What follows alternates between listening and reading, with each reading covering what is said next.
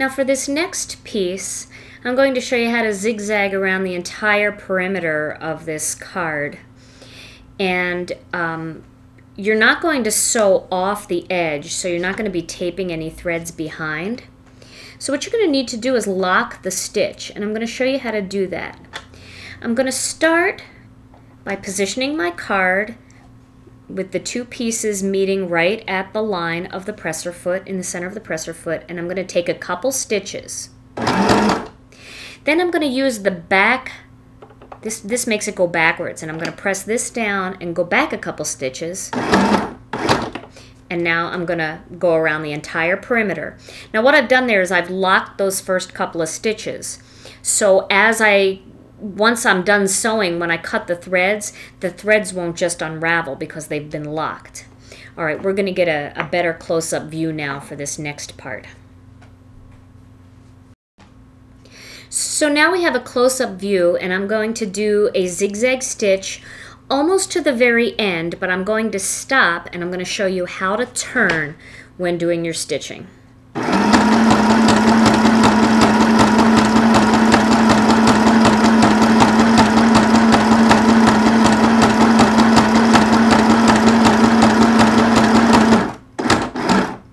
Okay, so now I'm going to take one more stitch, but I'm going to do it by hand using the wheel. And then I'm going to lift my presser foot. I'm going to turn the paper a quarter turn and drop the presser foot again. Now with that, that's going to give me a nice corner.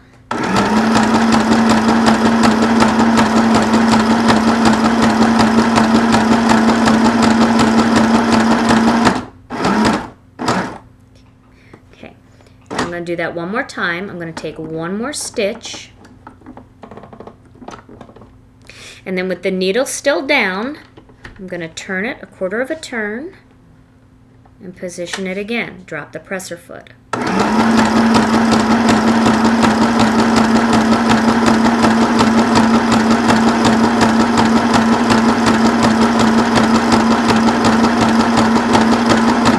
And here comes my last corner.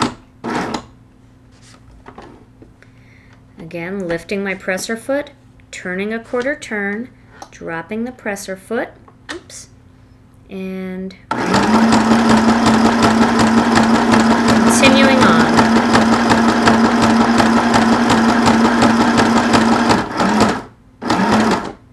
Now, one more stitch, and now I'm going to lock my stitches by, again, going backwards and going forwards again. And now I can raise my presser foot up. I can cut my stitches away, my threads away, rather.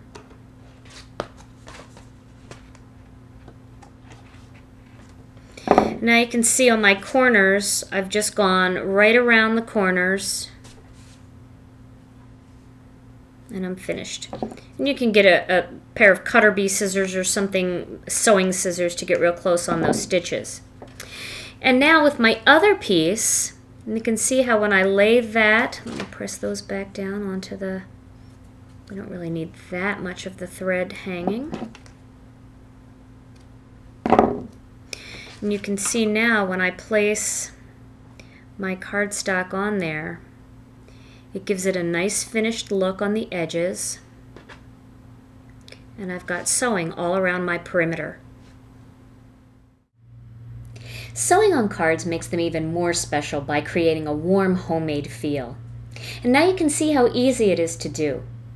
Feel free to post any sewing questions in our forum at stamptv.com.